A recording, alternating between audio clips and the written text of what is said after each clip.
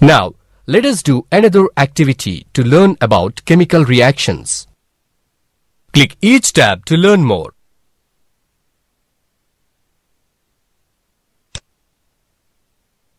Take a few zinc granules in a conical flask.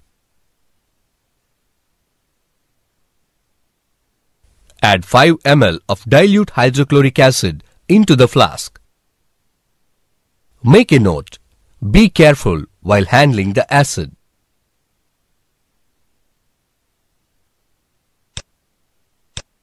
There is a change in the color of the zinc granules.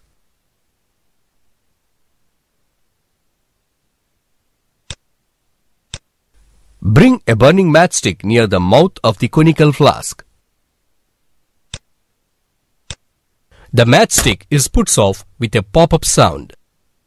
The beaker is warm when touched with a finger.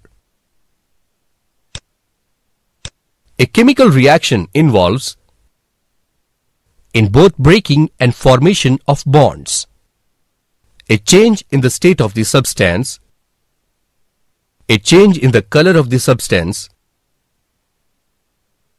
release of heat energy, formation of precipitates, liberation of a gas.